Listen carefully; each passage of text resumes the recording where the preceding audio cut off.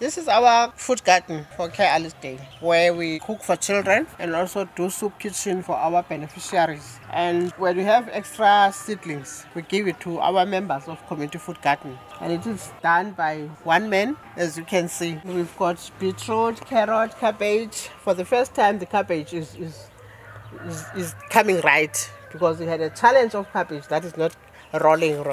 But now we are eating from the cabbage. We've got spinach, we've got lettuce, and we've got cauliflower that is still young, and also the green pepper. So we benefit a lot from this garden. It saves us from buying everything. We don't buy. We've got also onion, although it's still young. We've got the carrot too.